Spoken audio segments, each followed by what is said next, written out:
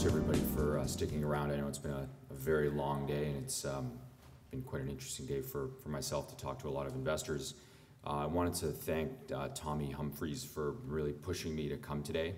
I think the quality of the people here has actually been quite amazing, particularly given where we are in the markets. It's quite good to see a lot of individual investors out looking for these ideas. Platinum Now, that's the title of our recent annual report.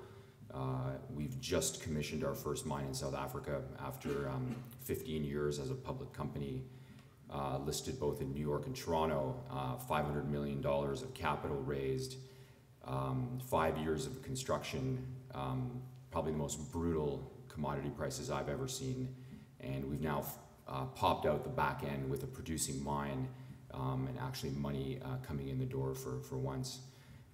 I don't normally do this, but I thought I'd spend at least half of my presentation talking about the commodity. I generally talk about our projects and our business because we really do have, I think, some of the best assets in the mining industry globally. But I did sit through a couple of presentations today, and most of you know that platinum and palladium are really critical commodities for the car business. They go into the catalytic converter for autocatalysis and pollution control. And as far as I can tell, we're all going to be driving electric cars and holding hands and singing Kumbaya.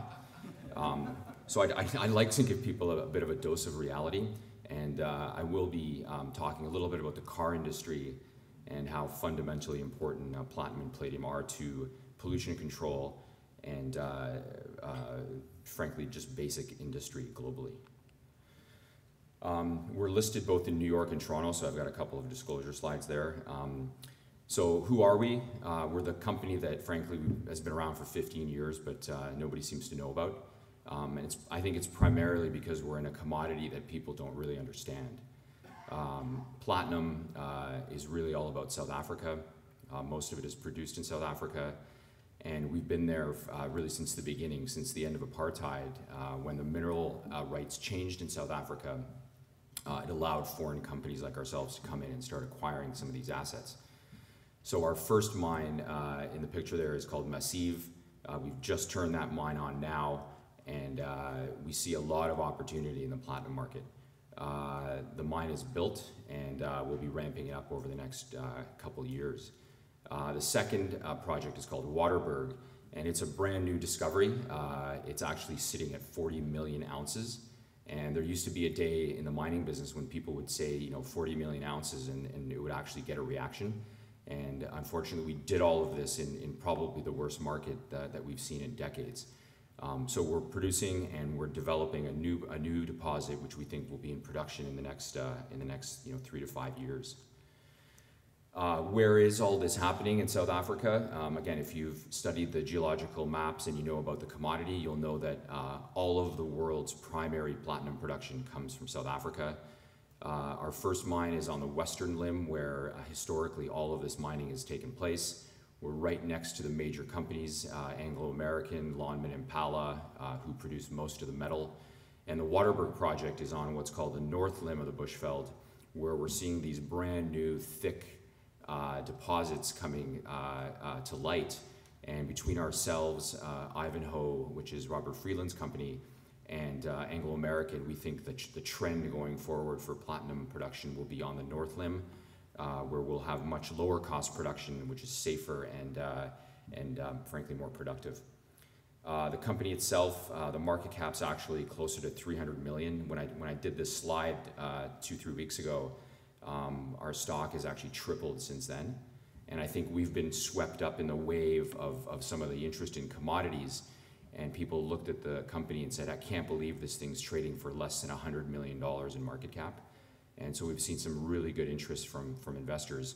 We're covered on the street by the major Canadian banks, and those 4 shareholders actually own 80% of the stock. So they've supported us through the last 5 years of construction. From a basic mineral inventory, we actually control 50 million ounces. We have about 40 million attributable, And the reserves are primarily platinum, and the resources have more of a palladium bent to them, given that Waterberg is such a large palladium discovery, but a very unique situation in terms of the minerals that we actually control.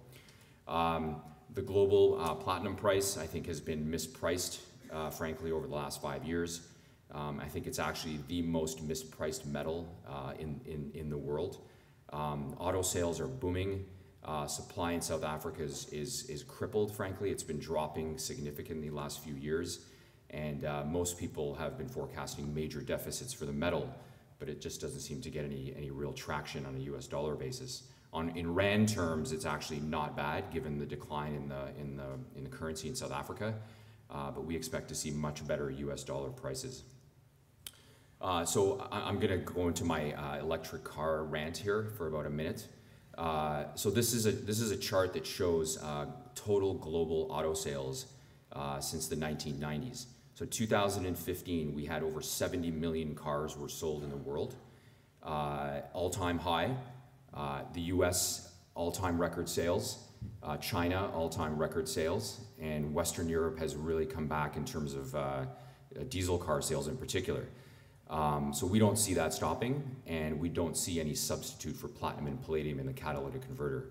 So from an environmental perspective, platinum and palladium remain the #1 choice for pollution control in the car industry globally. And it doesn't really matter what happened with Volkswagen. People will continue to drive diesel cars. They're the most fuel efficient. They emit the less carbon than gasoline, and we haven't seen any issues around demand for diesel cars. I threw this slide in, and you won't be able to see it very closely, but last year in the United States, there were 116,000 electric cars sold. And the reason I'm saying this is because electric cars don't require a catalytic converter, thus they wouldn't require platinum. Of the 17 million cars sold in the US, 116,000 were electric, and that's actually down from the previous year. The Japanese are driving fuel cell technology, so if we eventually see alternatives, real alternatives prop up, the fuel cell requires a lot of platinum for the catalytic effect for creating the electricity in a hydrogen car, and we think that's also an interesting market to watch. The last 2 or 3 minutes just on our projects. So this is the Massive mine. As I said earlier, we've just commissioned this project in South Africa. There's over 2,000 people on the mine site. We're underground.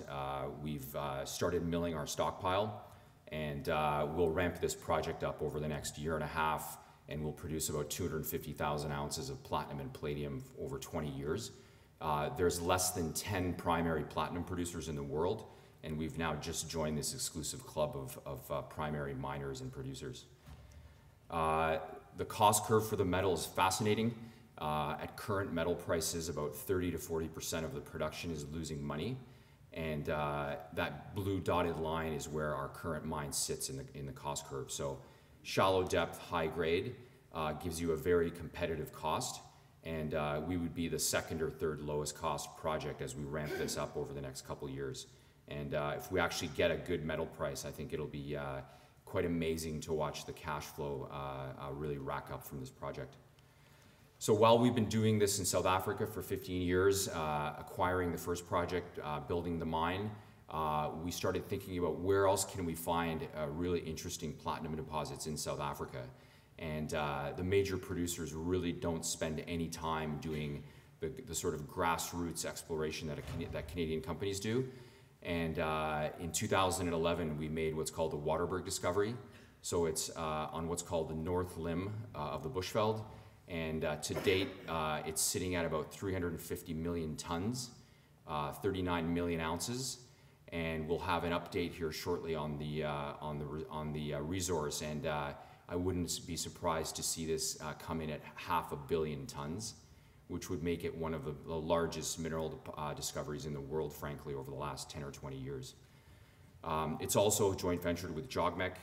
My colleague who preceded me also is working with JOGMEC. Great group to work with. The Japanese are fantastic. Why is Waterberg important in the last minute or so? Most of the platinum mining in South Africa is done on a 1 meter horizon with thousands of drill rig operators underground. So it's a very labor intensive business. not very productive. The Waterberg discovery is one of the few bulk mineable underground opportunities for platinum, and we look forward here now over the next years to come, 2-3 years, finishing the feasibility work on Waterberg and starting construction on this project in the next couple of years. So really exciting time for our company. Hope you join us as shareholders. We think we've got a huge upside as the metal prices increase, and we've got two of the best projects, frankly, in the platinum space today. Thank you.